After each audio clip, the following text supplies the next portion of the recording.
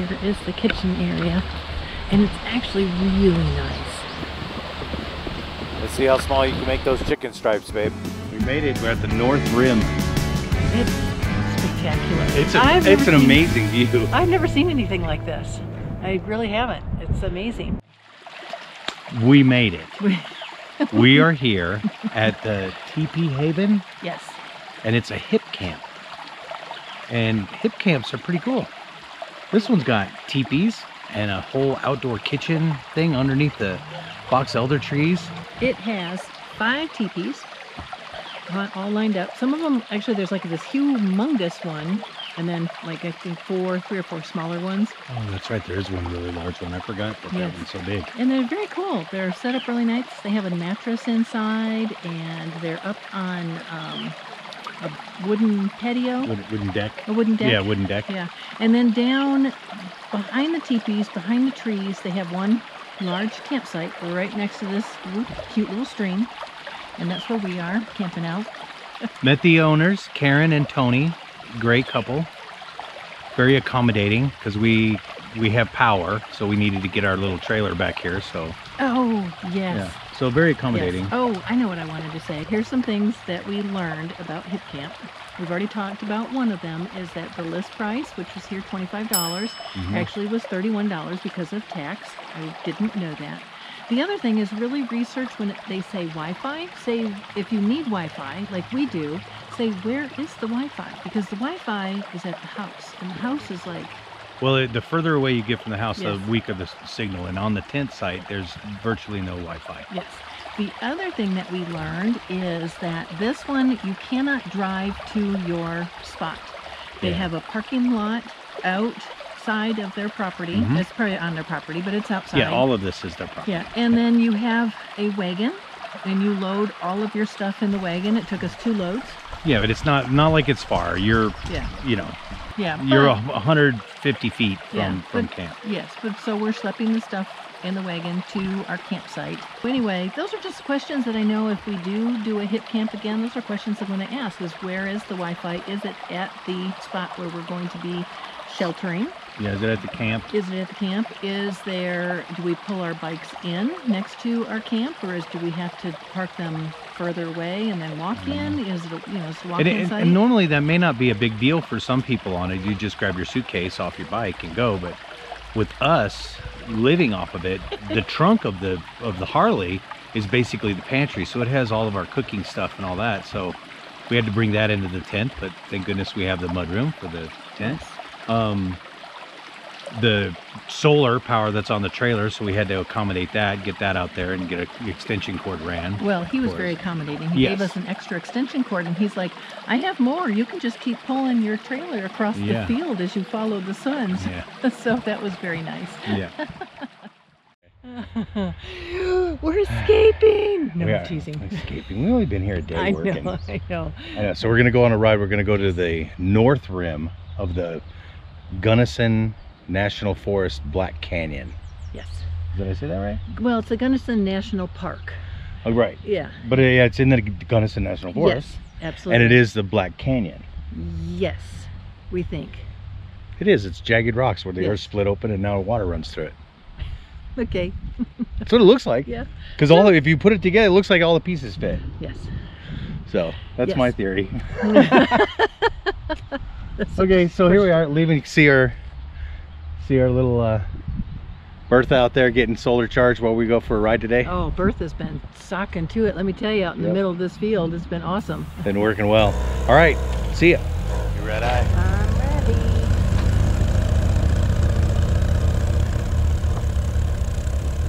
Mud right here. Okay. Wow, a little slippery. Yeah. Those mountains are pretty. Oh, I know. Aren't they gorgeous? They were pretty when they were covered with clouds.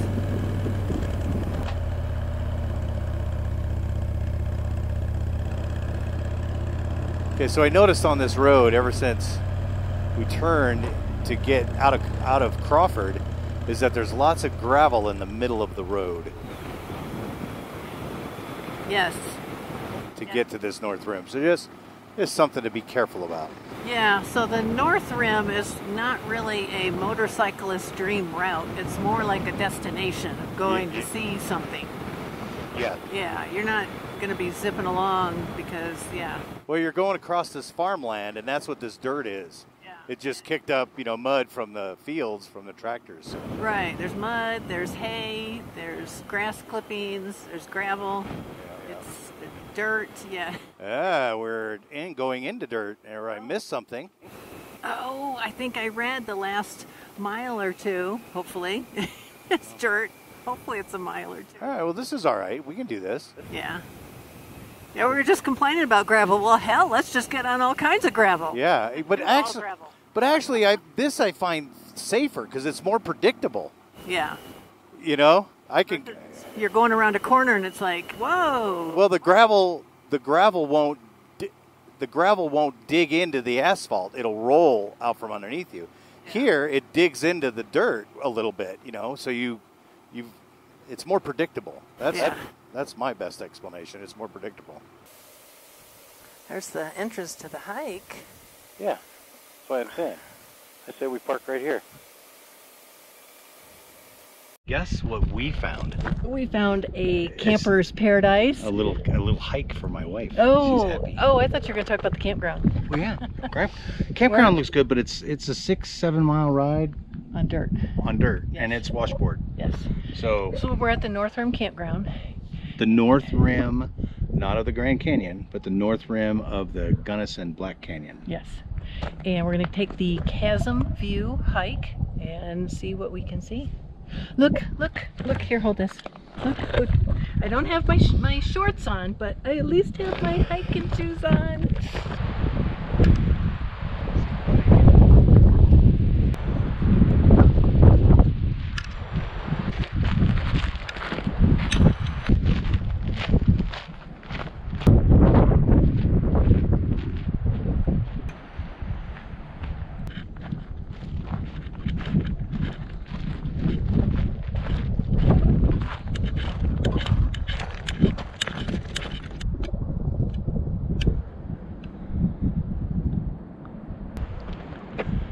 Hey, we made it. We made it. We're at the North Rim. It's spectacular. It's an amazing view. I've never seen anything like this.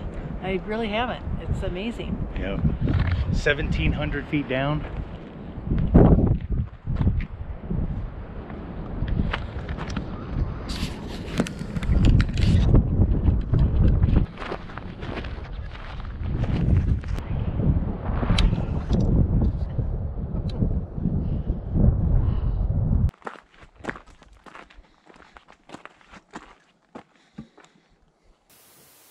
Why don't we stop here?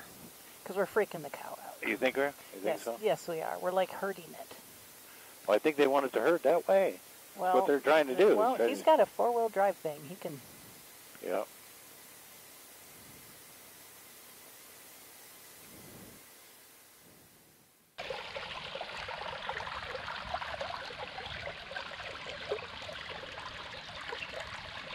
And down in here is the kitchen area, and it's actually really nice. Okay. Food and cooking stuff is over there. Kitchen is over there. So let's get to it.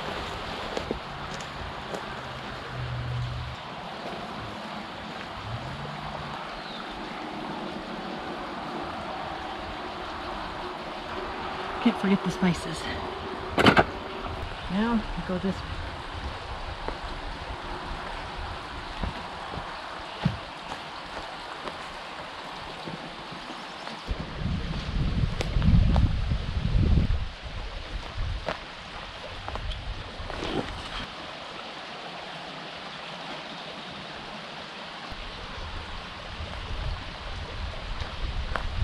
All right, now we're ready. Let's cook, and then it all goes that way again. What's for lunch, Chris? Sandwiches. What's for lunch, Chris? Soup. What's for lunch, Chris? I don't know. How about a salad? I bet you Richard's making something better than any of that. Let's find out. Okay, Richard. What's for lunch? Well, it is chicken quesadillas. I decided to cut them up and fry them Oh, okay. on here instead of cooking them like I originally thought. Sounds good. I guess I'll chop the cheese, get the green chili. Chop the cheese, green chili, and whatever else we have to throw in here. Yep. See, I told you it wasn't salads and sandwiches. Love hats, green chili. Gotta love it. Wish it was a real thing instead of in a can, but it's kind of hard to Well, find. it is a real thing, but it's in a can. It's wish, a real thing in a can. I wish it was just a Pat's green chili chopped up.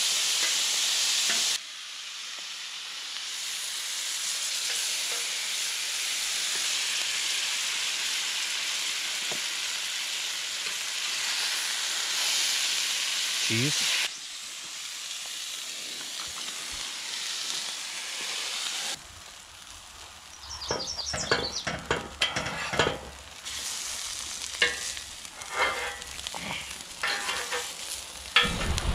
Nothing like some carcinogens. Here we go. Time for lunch.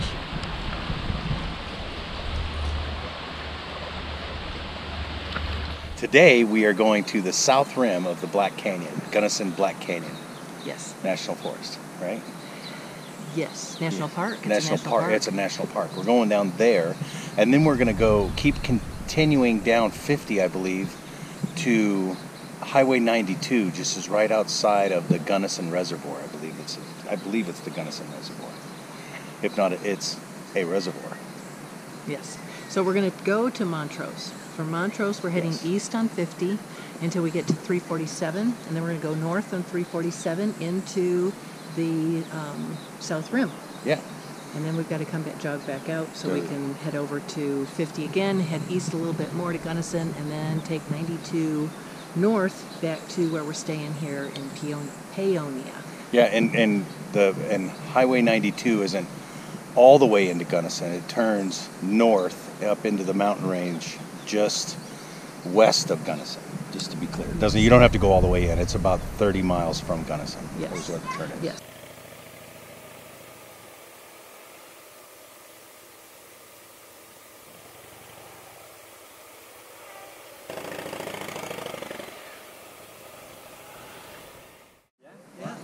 Okay, so if we're here at Gunnison, we're at Gunnison Point. Pulpit Rock, Cross Fishers View, Rock Point, Devil's Lookout, Chasm View, which is, we were on the opposite side for Chasm View. Here's the painted wall, Cedar Point. Right here. We were right there, remember? Yep. Okay.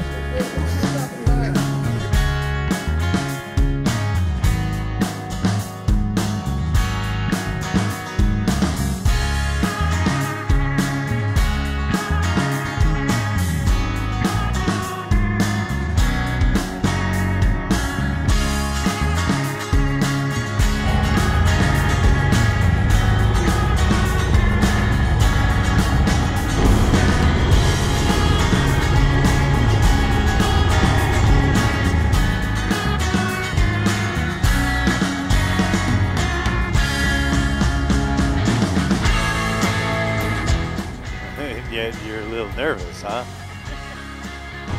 Okay, warning, what does it say? Extreme grades and sharp curves ahead. Vehicles exceeding 22 feet in length, including trailers, prohibited. Well, we're under 22 feet.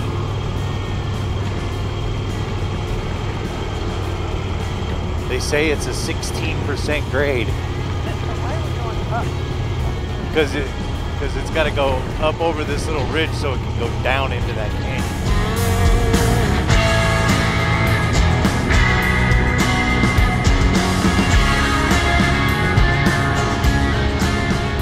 All right, here it is. Here it is, the 16% grade. You were correct. Look at that.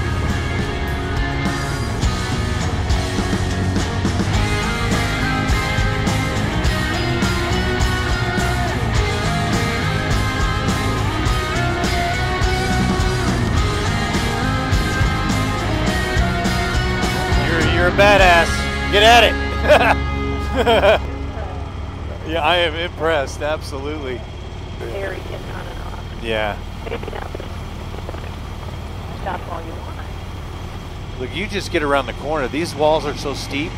You just get around the corner from me and the Bluetooth breaks up. Yeah, I know it's bad. Isn't that crazy? Yeah. Wow, that's gorgeous. Yeah, look at that river down there. And the road still keeps winding down. Yeah, well, we're supposed to go down to the river, so we still have a long way to go. What do you think? Is it 6 miles down? Yeah, I guess. Yeah.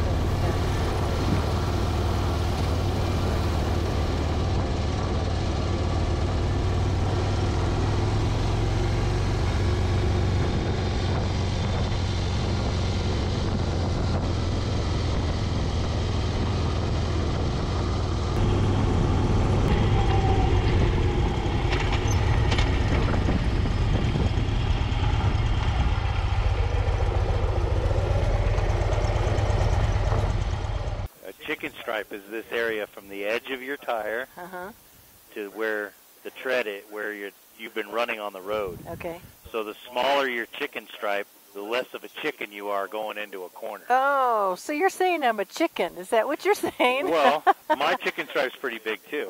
But it's big street bikes and heavy loads. Be a little crooked. Well, we'll stand like this. We'll stand like this, and now we're straight. See? We are putting some warm clothes on in anticipation. Let's wait. Maybe a car won't pass. Good luck with that. Good luck with that. Okay, so we're trying to get on some warm clothes before we go up into the mountains. Here on 92, we're about probably 10 miles away from the turn. And now no cars. We're anticipating cold weather. Yeah, we're supposed to go over 2 passes. Let's see how small you can make those chicken stripes, babe.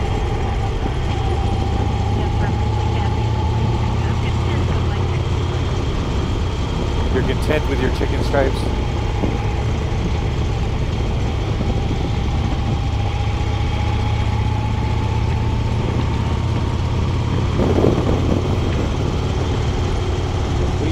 We bought all of the tire. We ought to use it. Oh. Take it in and say, I don't need a new one. I don't need a new one. I just need you to use this stuff on the edges.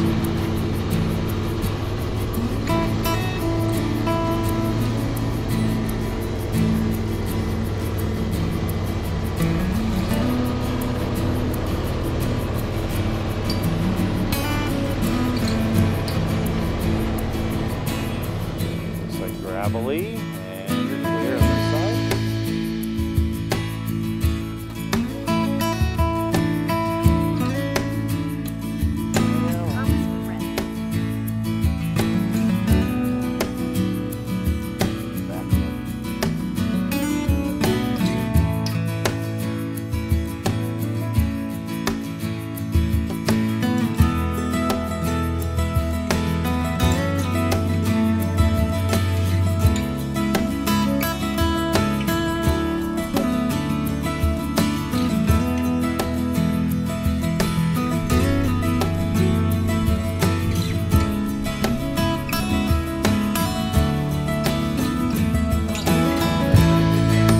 Yeah, those gears help you go forward.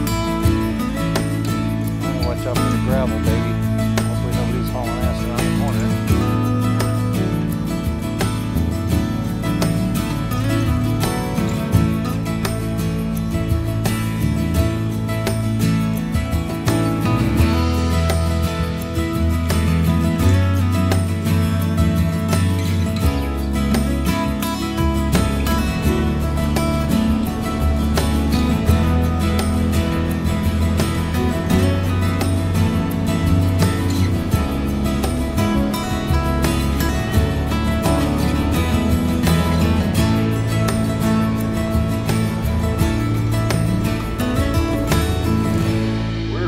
behind this teepee and underneath this tree that you can see behind us. That's where we're at, and it's nice there. Got a stream running through it. It's great. We wanted to talk about a couple things. Number one, we're struggling. Oh yeah? we're struggling finding camping spots. Yeah. We did not think, that was not even on our radar, that we thought we would have an issue finding camping spots. First and foremost, all the state parks are booked. We're trying to go as cheap as possible. And so I think the other thing we're struggling with is boondocking. And I think it's a fear, right? I think it's a fear because we don't know where we can take the bikes, how far we can go back on a dirt road. I hate to get back on a dirt road and then not have a place to turn around. But we have decided we are going to check out the Grand Mesa area. Grand Mesa has a lot of dispersed camping up on the tech. So they say the Grand Mesa is the tallest flat top mountain. Yes. It's 10,000 feet at the top, and it's like it's part of the Colorado Plateau. So that's where we're gonna head to. And it's just a weird feeling to head out and not know, you have no reservations, and just not know where you're gonna be next. Well, and we kind of didn't want to do that. We didn't want to have. I agree. But yet it's kind of reassuring to know you got a place. Yes, because you're just heading to, you put it on your GPS. I'm heading to X, and there you go. Yeah, Teepee Haven, and here we are. Voila. So anyway, wish us luck. And if you have any advice for us, we've got the Gaia map. Yeah, we got the Gaia GPS. Yes. There's a couple places we got in the deep mountains where it was. It didn't quite know where we were, and it finally found us, but it took some time. I think it's because it's physically using the GPS, not any of the cell service. Yeah. Holding it in front of me? Oh, so it's always in the shade. It's a blonde moment. It's like, was that a total blonde moment or what? Yes, it was. Okay, this is a bowl that was just here on the ground. It's got some paw prints on it. We think it's a dog watering dish. These are the dishes that we brought with us that we've always said, hey, these look like dog dishes. So they really do. We went on this extended trip with dog dishes. What else is there to say?